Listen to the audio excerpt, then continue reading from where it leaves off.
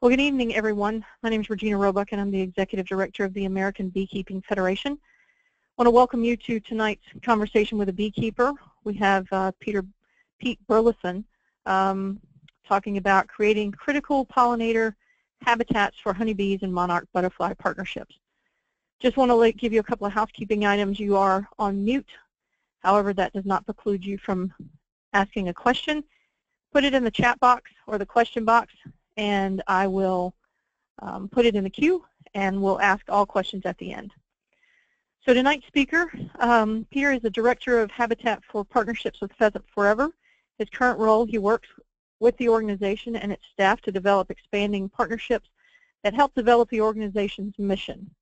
An organization priority is to pursue opportunities that positively impact and establish high-quality habitats for pollinator species.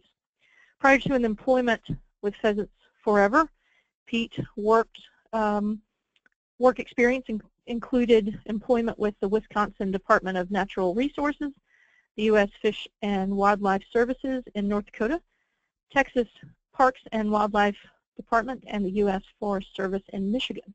So he's traveled quite a bit. So without further ado, I'll turn it over to Pete. Thank you, Regina. Welcome, everybody, and thank you to the ABF for this opportunity to talk about something that I'm kind of passionate about. So tonight's webinar, as Regina mentioned, I'm going to talk a little bit about pollinator habitat and some key factors to providing good pollinator habitat. And then on the second half of it, I'm going to talk about a new pollinator partnership that Pheasants Forever and some other key partners are part of delivering in the Midwest and Great Plains, and I'm going to talk about that. So with that, I'll open with giving just a brief introduction about myself, since most of you probably don't know me. This is just a photo of myself and my wife as we're conducting a prescribed burn on our land that is located in central Nebraska. We reside in the beautiful Luss Hills of central Nebraska. It's a rolling topography and is about 50% row crop, which is primarily corn and soybeans, and 50% rangeland. So I am a landowner. I'm a wildlife biologist that has been with Pheasants Forever for a little bit better than 25 years. And I am a very avid beekeeper, novice beekeeper, with a total of 6 hives right now, but learning as I go. But the one thing that I am really passionate about is getting high quality habitat on the landscape with images like this. High quality, high diverse habitat that can provide great benefits for pollinators. So in tonight's webinar, I'm going to kind of talk about 3 different things, 3 different sections. The first is I'm going to talk and show a little bit about some of the changes that are happening on the landscape. And if you're a beekeeper or somebody that is interested in pollinator habitat, you've probably seen a number of changes happening on the landscape in the last decade. Then I'm going to talk a little bit about some pollinator habitat tools. And then I'll talk about that new habitat program that I referenced, the honeybee and monarch butterfly partnership. So with that, let's jump into tonight's webinar. And the first thing that I'd like to talk about are some of the changes that are happening on the landscape. And if we take a look at the information from USDA that shows the top 10 states for honey production in the United States, and you take a look at that, North Dakota is usually number 1, and the top 3 or 4 are always kind of right around there and real important. But if you take a look at that pie chart and you look at where those states come from, and then we take a look at a chart, a map that was put together by the U.S. Department of Agriculture that shows the area of the country during a 4-year period from 2008 to 2011 where 24 million acres of land that was not in crop production was converted into crop production, agricultural production. This is an area that is right in the very heart of our country and the very center of things, and there's a lot of changes happening on the landscape. And that area is really important to the discussion that we're going to have tonight, because 7 of the top 10 honey-producing states reside in this part of our country. Changes are happening very dramatically on the landscape. And just those 7 states represent 57% of the honey that is produced in the country. So changes are happening in areas that are very key to the success of honeybees, honey production in the country, and survival of hives. So this is a very critical and important area of the country. And in the last decade, there's been lots and lots of changes that are happening on the landscape. All the way from this example where, yes, they do even farm the road, to things where we have soil moving through the air quality issues. We can have water quality issues on some of our fragile lands. And more commonly, an example of a field like this. In this example, if you can see my cursor, this area on the top where it's nice and flat up here has been in row crop production for many, many years and has been valuable agricultural land. But in the last decade, this area along the side of the field that used to be in rangeland, like this area, is now being put into crop production. And as you look at this photo, you can see the soil erosion and other things that are happening in this field, and obviously the production in this part of the field, because the soils are poorer and it's more prone to erosion, is not the same. These are the kind of areas that are represented by that 24 million acres of land that are being converted into production. And where I reside in the central part of Nebraska, this is something that is happening on a very common and frequent basis. In 2012, Nebraska led the nation in the number of acres that were converted from rangeland, like in this picture, to cropland. And fields like this, that is rolling topography and has always been in grassland, a mere 13 months later, this exact field that you're looking at in this imagery is converted to looking like this. And this is an example of some of the kind of changes that are happening on the landscape. And this is, if you're looking at this photo thinking that that is really dramatic and how could somebody make a decision like that, this landowner, even though this in the short term is a decision that he's not going to produce a lot of crop off of this, financially in the short term, this is a decision that this landowner made that will put more dollars in their pocket, because this landowner on this field right here, even though it's not going to produce a lot of crop, they're going to financially come out ahead because of federal crop insurance, and they will be paid the county average yield on this field, whether they are producing a crop on there or not. So those are some of the things that are driving the many changes that are happening on the landscape. So if you're somebody that cares about bees or pollinators or other wildlife, it doesn't matter if we are thinking about moving honeybees around the country for pollination, or we're concerned about monarch butterflies and their migration route, or we're thinking about an area of where are CRP acres in the country, or where are pheasants forever biologists located in the country, where is corn grown, and where are ethanol plants, or where did the tall grass prairie used to be present in the country. It doesn't matter what map we look at, all of these things that we're talking about are happening in the same area right here in the very heart and center of the country that's known as the Midwest and Great Plains. And that is where those changes are happening on a dramatic basis. A good beekeeper friend of mine is Zach Browning with Browning Honey in North Dakota. And one of the phrases that really kind of crystallized this issue for me that Zach said is that it seems like more and more honeybees and other forms of wildlife are really left with the scraps on the landscape. And that was a very dramatic comment when I heard him say that for the first time. More and more high-quality habitat and areas are becoming smaller and fewer on the landscape. So one of the things that my organization, Pheasants Forever and Quail Forever, is interested in is if we are in fact left with the scraps on the landscape, we need to do everything that we can to make the scraps that remain the best that they can be. And that's one of the things that we'll talk a little bit about tonight, and how pollinator habitat fits so nicely with this message right here of wanting to make the acres that remain into the best that they can be.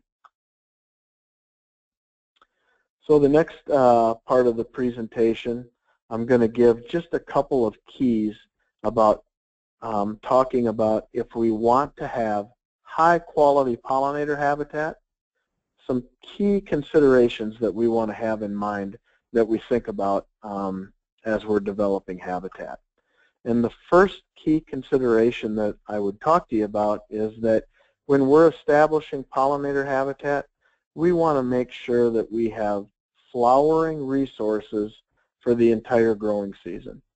And in most cases in the Midwest and Great Plains, that's April to October. And this is a really important thing to think about, because as you look at these wildflower images that are coming up on the screen, there's lots of diversity, lots of different color, lots of size, lots of shape, lots of diversity in there.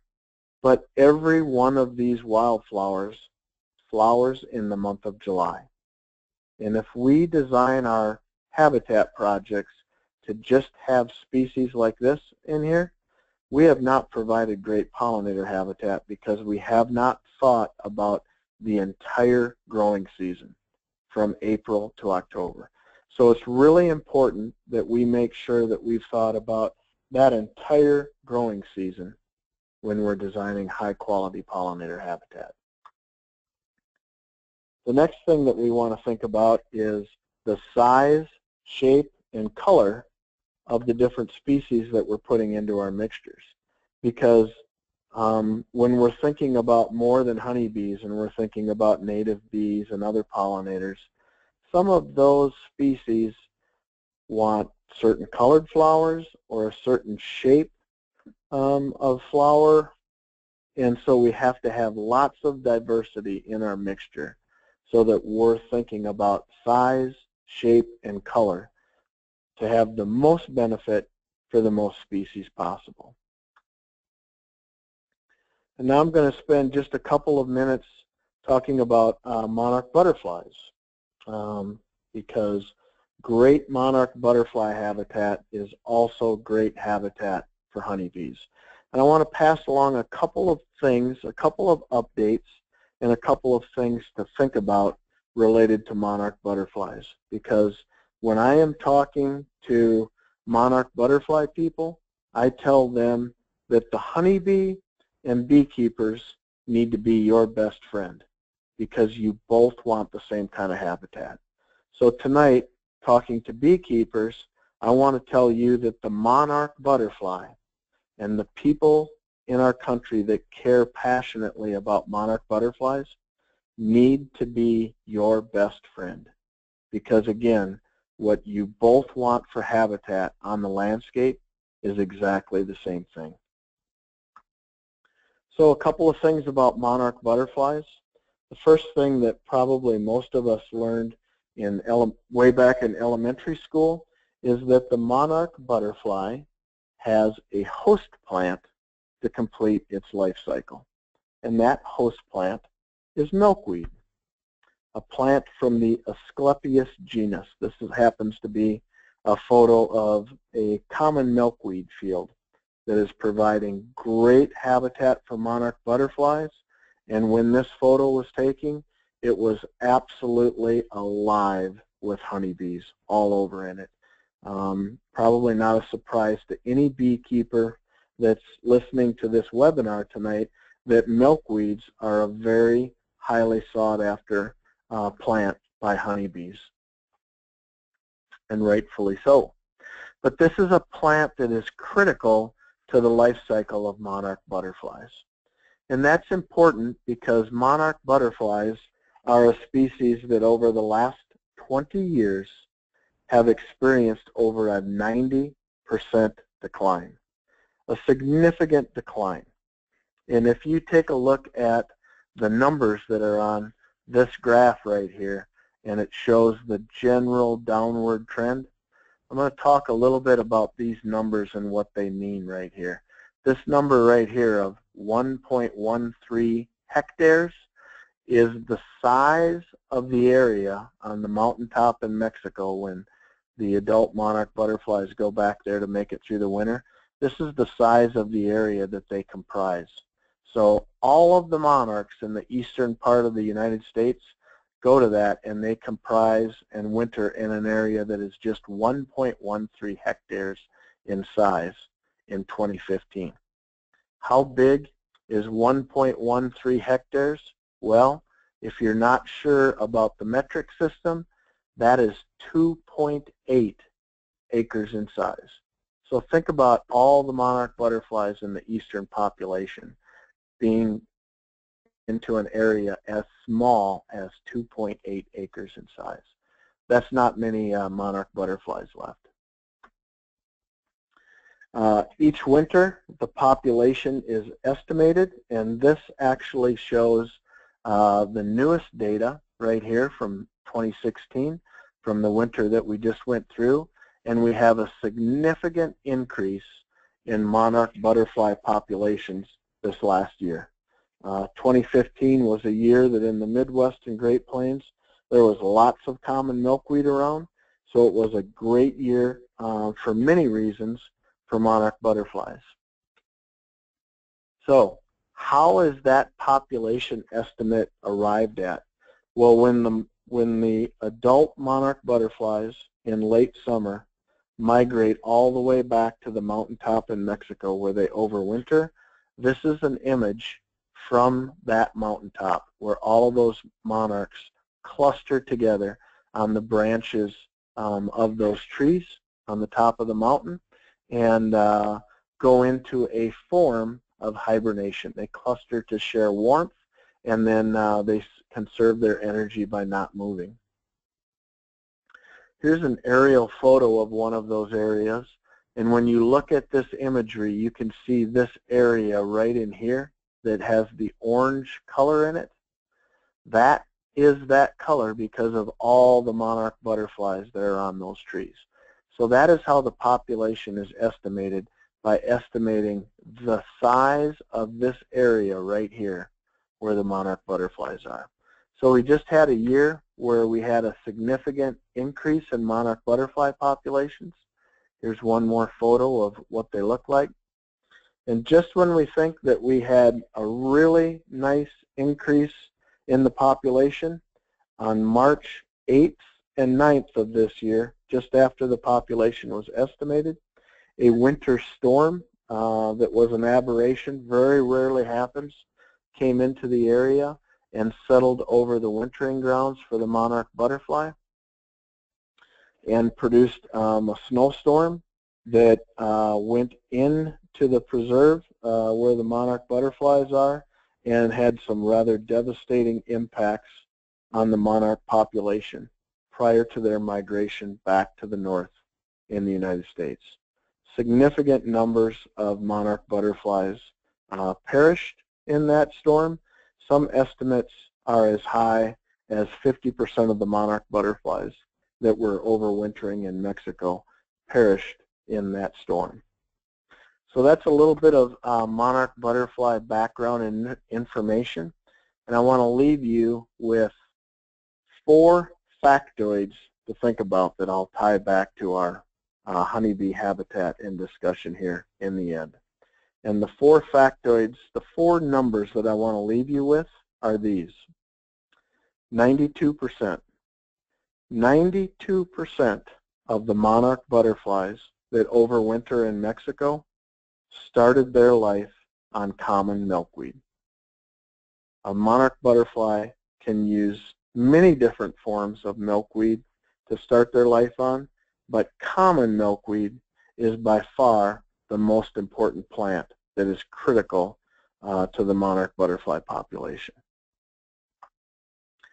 The next number for you to consider is 1.4 billion. And the scientists have estimated that if we want to return the monarch butterfly population to the 20-year average, we need an additional 1.4 billion milkweed stems in the Midwest and Great Plains. 1.4 billion more than we have today. The next number that I would give you to think about is 73 times. In the year 2000, which for me wasn't that long ago, 16 years ago doesn't seem like it was that long anymore. In the year 2000, there were 73 times the number of monarch butterflies that started their life on agricultural land than in grasslands or other environments. Most of those monarch butterflies in the population back then started their life on milkweed that was growing in soybean and cornfields. And today, due to advancements in crop genetics and GMO crops, Roundup Ready crops and things like that, milkweed has essentially been eliminated from agricultural fields for corn and soybeans. So the most significant area where monarchs used to start their life and increase their population from is essentially gone today. The next number to think about is 30. It takes an average of 30 milkweed plants to produce one adult monarch butterfly. And one of the reasons that it takes 30 to do that is because the average success of a monarch butterfly egg that is laid on milkweed becoming an adult butterfly is just 2%. So 2% of the eggs that a monarch lays on milkweed has a chance of becoming an adult. So we need a lot more milkweed on the landscape to increase that survival and success.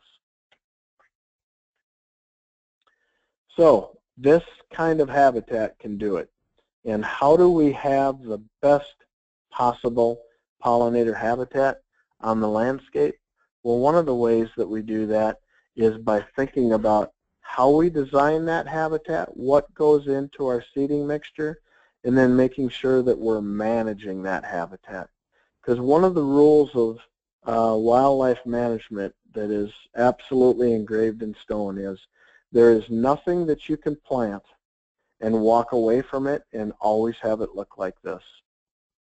Natural succession will take a high-quality pollinator planting like this one and move it through natural succession so that it becomes more grass and less diverse. So we need to be thinking about using different management techniques to our pollinator habitat. And that is whether it's in your backyard or it's an entire field of pollinator habitat. So tonight I put just a couple of images in there for people to think about of what you can do to manage pollinator habitat, to have great pollinator habitat for many years to come. And the first one that I would talk about is prescribed fire. Most of our things that we would call pollinator habitat are all plant species that evolved with fire. Fire is a natural part of the ecosystem and is something that those plant species will benefit from. In an example like this, after a safe and effective prescribed fire is conducted on this area, you return the nutrients back to the soil and you encourage the growth and development of those many plant species that we want out there to have high quality pollinator habitat. So prescribed fire is one of the most cost-effective, successful ways to have great pollinator habitat out there. And I think most folks watching the webinar tonight can probably look at images like these last couple of ones and know that there would be some real value in there for honeybees, native bees, monarch butterflies, grassland songbirds, pheasants, quail, lots and lots of different species. The next management technique that I would talk about is the use of green fire breaks. And this area in this image from here to here, this is called a green fire break. This was planted and established to lots of different legumes, alfalfa, red clover, yellow sweet clover, and things like that. So that when, as biologists, we decide that we want to burn this side of the field, but we don't want to burn over here, the green fire break acts as a management tool that helps us control where it goes so that we're not burning the whole thing. The side benefit is when we establish this to alfalfa, red clover, alsike clover, yellow sweet clover, it is providing huge pollinator benefits in addition to being a management technique to help us control fire. Great pollinator value in that green fire break. And if we have a larger piece of habitat, what we want to do is establish it in a manner where we're using the green fire breaks so that we can use fire in a rotation. In this example, the green fire breaks that are in here are put in a manner so that this landowner can burn this square in year 1, and then this one in year 2, and then this one in year 3, and year 4, and year 5, and then in year 6, and then you go right back to year 1. So that after 6 years, you have that piece of property in 6 different stages of development and are always providing high quality pollinator value throughout that area. Another management tool that some people might not think is a great management tool for pollinator habitat would be the appropriate use of managed grazing. In this example, I have a photo of a pollinator project that had a prescribed burn conducted on it, and then as soon as it greened up, the area had cattle brought into it, a high number of cattle for a very short period of time, in this case about 2 weeks. And what happens after that, once the cattle are removed, the area comes back and becomes established to a lot of diversity with a lot of forage value in there for pollinators. So cattle can be a great way of controlling our natural succession so that we always have that area in a really highly diverse habitat that has great pollinator values. So next, I want to now tell you a little bit about an exciting partnership that Pheasants Forever is a part of that is putting high quality pollinator habitat on the landscape in this part of the world that is changing so fast with the changes on the landscape. And it's called the Honeybee and Monarch Butterfly Partnership.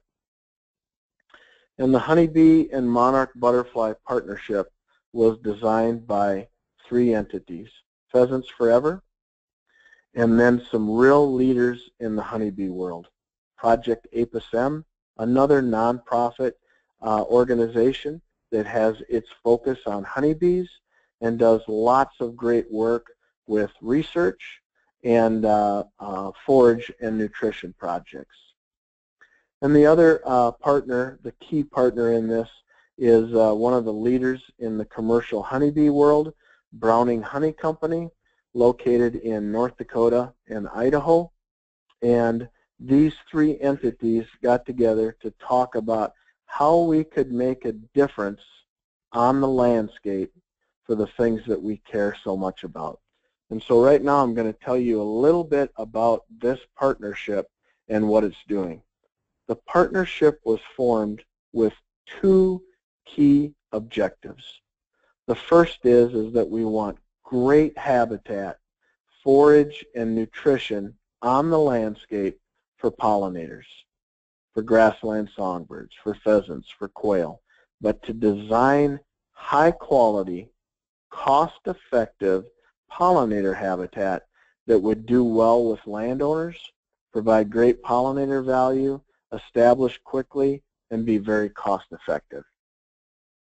But there was one more co-equal objective, the great habitat, forage, and nutrition, and the other co-equal objective was we wanted to design a program that would demonstrate here's what great habitat looks like, that will provide great pollinator value and be cost effective. So the three entities designed this unique partnership to go forward, and here are some of the things that this partnership brings to bear for landowners to think about enrolling in.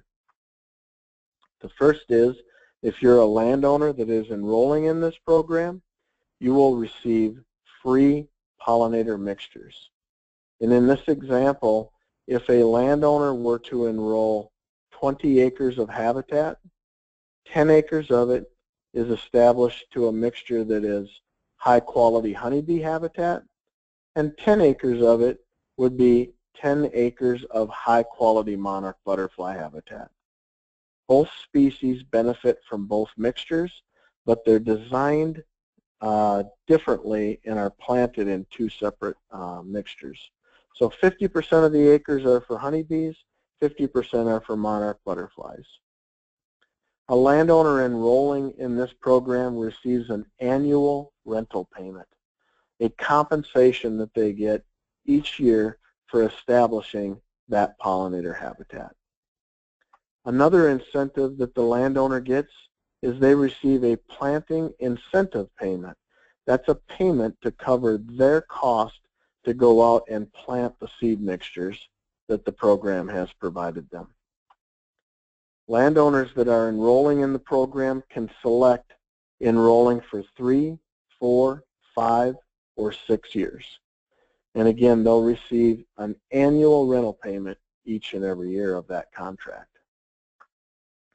A couple other very unique aspects of this are that the program has received broad financial support from commercial beekeepers, the honey packing industry, agricultural industry, commodity groups, a number of different groups. We're really keenly focused on designing great pollinator habitat. We have to have the best possible habitat on the landscape that we can get. The USGS, the U.S. Geologic Service, is providing some services to us where they are helping evaluate the results of what we're getting out of the project. And then local beekeepers are helping to enroll the landowners by promoting the program to the landowners that they work with and where they have apiaries on their land.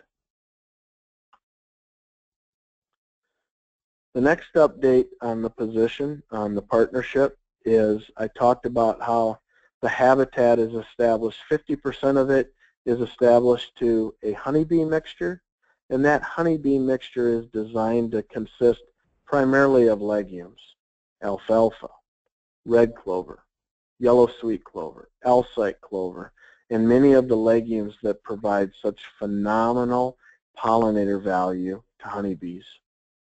The other 50% of the mixture is designed to a high quality, highly diverse native wildflower planting. And that part of the mixture contains milkweed species and things that are so key and needed for monarch butterflies. So this is what each project would look like. Half of it is in a honeybee mixture, half of it is in a monarch butterfly mixture. Both species benefit from both sides. I talked about earlier about the broad financial support for the program. In our first years, the program has enjoyed really key financial support from a wide diversity of groups. Like I said, commercial beekeepers, the honey packing industry, agricultural industry, and many of the other groups that are listed on this page right here. And the area that is so critical to monarch butterflies is identified in this map right here. The areas that are highlighted in red, orange, and yellow have been identified as those parts of the country that if you want to increase the monarch butterfly population, those are the areas of the country where we need to be doing the work on the landscape. And that very closely aligns and meshes with those top honey-producing states in the country, North Dakota, South Dakota, and many of those other states. So there was a real clear overlap between providing high-quality honeybee habitat and high-quality monarch butterfly habitat. In our pilot program, we have been focusing on doing projects in North Dakota and South Dakota. In 2017, we will be expanding the program to these 6 states: North Dakota, South Dakota, Nebraska, Minnesota, Iowa, Missouri. And with additional funding support, we hope in the future to expand the program even beyond that. So in our pilot program, where this program started 1 year ago in 2015, we have some early results with which to tell you about. In our pilot program in just the 2 states, we have completed 124 projects, and we have a waiting list of landowners wanting to get into the program. We have planted high-quality pollinator habitat on over 1,700 acres. The average landowner selected 6 years for their contract, and the average landowner planted 15 acres of pollinator habitat. And when we add up all 1,700 acres of that, we have planted 6.58 million milkweed seeds. So I'm going to flip past this slide since it's a video. How do we make that happen? How can we get more pollinator habitat onto the landscape? We have to find a way in which pollinator habitat can fit into the farm and ranch plan. And I think that that can happen pretty easily. Here's my example of what I'm talking about. This is a cornfield that is in production, and as you get closer to the edge of the field, you can see where the production in that field drops off. That's fairly natural. When you go in and you borrow 1 ear of corn from each row in that field, starting on the edge of the field, this is what that corn production looks like. And it's pretty easy to know that somewhere between here and between here is a sweet spot where if we were to enroll that into conservation, we're going to have room where conservation can increase that farm and ranch income. And so here's what I mean by increasing farm and ranch income. I want to give you an example of how we worked with one Minnesota corn farmer on one field. In this example, this is a 181 acre field, and the actual yield monitor data for that field is listed over here. 181 acre field that averages 145 bushels per acre. But as is common, there are many areas within that field where the crop production falls far below 145 bushels per acre. This is not uncommon, and landowners have done what they've always done.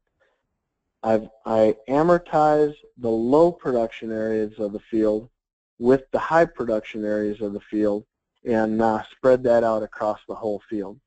In this example, we worked with this landowner and selected just those portions of the field where the crop production was pretty low, and we worked with the landowner to enroll just those portions of the field into the Conservation Reserve Program, a program that would function much like our honeybee and monarch butterfly partnership acres, by putting just those portions of the field where crop production is low because of soil type or topography or other environmental concerns. We have worked with that landowner, and we have now some updated information on what their yield is, and it increased significantly. So now let's look at the yield and the value of that one field for that landowner before and after enrolling just those small areas into CRP. The field acres remain the same, but the field average yield increased by over 8%. The profit on that field increased by 97%. The return on investment, 116%. The field expenses and the revenue decreased because a portion of that came out of crop production, but the total field profit increased by 97%. Folks, those are the examples of where we can work with agriculture to get pollinator habitat back into the landscape, working with agriculture to take just the areas that are less productive and enroll it into a form of conservation that establishes high quality, high diversity habitat and increases landowner income. This is a winning situation for the landowner, for beekeepers, for all pollinators and wildlife. This is a win-win-win. So with that, I'm going to kind of start to wrap things up by giving you a couple of final thoughts. And my first final thought for you tonight is that we have a moment in time right now, a moment in time when pollinator habitat and honeybees and monarch butterflies have captured the attention and concern of the public. We have a moment in time with which a presidential memorandum was written that talked about how the federal government is going to bring its resources to promote the health of honeybees and other pollinators.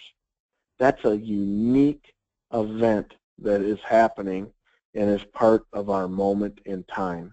Right now, we have a moment in time to make things happen to the benefit of pollinators. I have one more final thought for you, and that is that related to the monarch butterfly that is currently under review to being listed as an endangered species. That thought is that endangered species listing for the monarch butterfly is simply not an option. We cannot let that happen. Monarch butterflies need more milkweed on the landscape to be able to increase their population. And one of the things that is a little bit sobering that maybe you're unaware of, but scientific modeling and recent research has determined that if we do nothing else for the monarch butterfly, nothing changes on the landscape, it stays the way it is today. If we don't add 1.4 billion more milkweed stems to the landscape, that there is a 60% likelihood that the monarch butterfly will become extinct in the next 20 years. A 60% likelihood. Folks, that's a sobering number. That's a sobering piece of data that I think that we have the ability to impact. And when I started this presentation tonight, I talked about where I live and where I'm from, and that I'm a landowner in central Nebraska. And monarch butterflies being listed as an endangered species is not an option because of the impact that that would have on the landscape and in agriculture. And a negative impact. It would negatively impact agriculture, and it would negatively impact the amount of pollinator habitat that we have on the landscape. So in my opinion, it's just not much of an option. We cannot let that happen.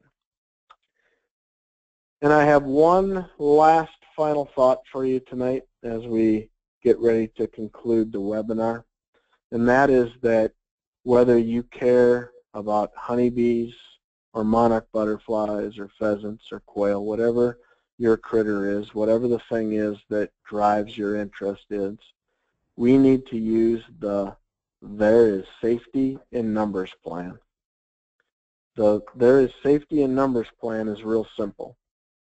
Whether you are a wildebeest on the plains of Africa with lions roaming around, or you want more pollinator habitat to benefit your honeybees, we all need to get together because we all really want the same kind of habitat on the landscape. And what I mean by that is if we come full circle and we go back to the map that we started the webinar with and look at where that 24 million acres of grassland habitat that was providing pollinator value and has been converted into row crop production, if we look at where that area is, this part of the country is the most important part of the country for honeybees and for monarch butterflies and for native prairies and grasslands and birds and pheasants and quail.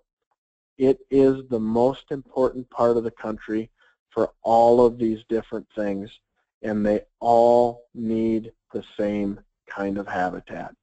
They all benefit from habitat that looks like this. So whether your passion is monarch butterflies or agriculture or pheasants or grassland songbirds, we can all benefit from this kind of habitat. And that concludes my webinar for tonight. I would close with two things. One is that Pheasants Forever on a monthly basis produces video habitat tips that you can look at. You can sign up to have a link emailed to you, or you can sign up to view those habitat tips on the Nebraska Pheasants Forever YouTube page. And I'd be happy to provide this information for anybody that gets in touch with me. Many of our video habitat tips are about creating and managing great pollinator habitat, and something that I think that you would be pretty interested in. And this is my contact information, and I would be happy to chat with anybody that has any questions about tonight's webinar or wanted some more information.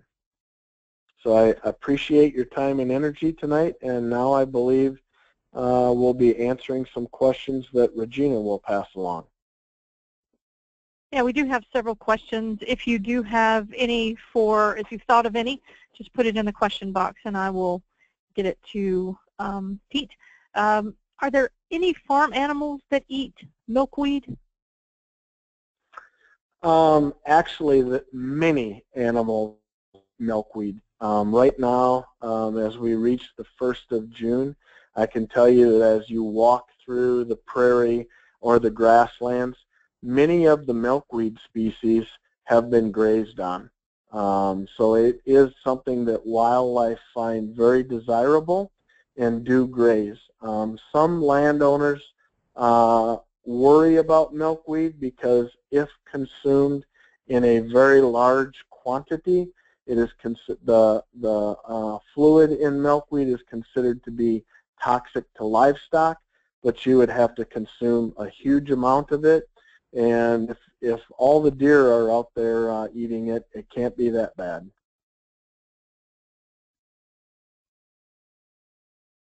Okay. What happened in 1997 where there was a dramatic drop in population of monarchs in the next year? Monarch populations are influenced primarily by three things.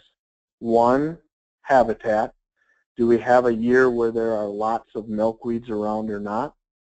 The next thing would be drought. Drought has a huge impact on monarch populations.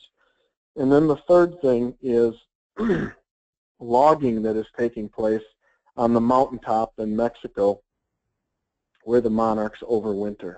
So we don't have the ability to control weather. The logging in Mexico is kind of being addressed and taken care of. So the one thing that we really can focus on trying to have an impact on is whether or not we have high quality habitat. And so that's the one thing that we kind of have the ability to influence, and that's the one thing that we try to focus on. And that's something that Pheasants Forever is focusing on, and we're also trying to do with our honeybee and monarch butterfly partnership that I talked about tonight. How easy is it to plant pollinator habitats for help? Pollinator habitat can be pretty easy to do. The key considerations that you want to think about if you're motivated to put pollinator habitat in is, one, make sure that you have the absolute best mixture that you can get, the high diversity, high quality seeding mixture, because the plants that you put in there, remember, we want to think about April to October, the entire growing season, lots of different size, shape, and color. We want to have species that have high pollinator value and that sort of thing. Really put some effort into the mixture that you design for that, and Pheasants Forever biologists would be available to help you with that. And the second critical component that you want to think about is your site preparation. If you want to put all the effort that you can into making sure that you are planting into the best conditions that you can, because if 4 or 5 years into the future you're unhappy with the quality of the pollinator habitat that you got, we don't have a time machine yet to go back and do it over again. So we really want to put a lot of time and effort into making sure we've done it right on the front end. And there's been a lot of talk about highway pollinator habitats not mowing everything down. What are your thoughts about that? Yep. If you go back to one of my comments in the presentation was that we need to make every acre that remains the best that it can be. That's really what we're talking about with roadside habitat, right-of-way habitat. Those are areas that are in grasslands and things like that, and they have the potential to provide pollinator habitat for us. So we want to make sure that we're getting the best that we can out of those available options as well. And so very recently here, there has been some groups that have gotten together to try and establish great pollinator habitat along Interstate 35 that runs north and south through the United States from Minnesota all the way down to Texas. And that can be a great opportunity to get great honeybee pollinator habitat on the landscape as well. Do you have any programs for folks that have less than 20 acres? You bet. The first off, the honeybee and monarch butterfly partnership will enroll projects from 1 acre to 160 acres in size. So that will go smaller than that. Pheasants Forever has designed some special pollinator mixtures for backyard projects that are available. So yeah, we absolutely have programs that go a lot smaller, 20 acres. And then there are lots of other conservation programs out there as well that can help to establish pollinator habitat. Some of them need to be on agricultural land, but not all of them. So depending on where you're located in the country and what your objectives are, there should be some sort of an option out there to help folks get great pollinator habitat on the landscape. Okay. Any further questions for Pete? And while we're waiting for any other questions, some people have asked about the recording of this. It will be up on our website under the Conversations with a Beekeeper. This is a true member benefit within ABF, and so we archive it along with all of our other webinars that we do. So not seeing any further questions. Pete, thank you so much for taking the time and informing us about all this great information and things that we really need to think about and have action items on. Yep. Thank you, Regina. I appreciate the ABF giving us the opportunity. Absolutely. We'd love to partner with you all. We do have a couple more webinars coming up in June, one on June 14th, Swarm Essentials, and June 28th on Prime Time with Honeybees. So take a look at those on our website. Again, if you missed anything or want to listen to it again, we will archive it by Friday up on our website. Thank you all very much. Have a great evening. Hope to see you soon.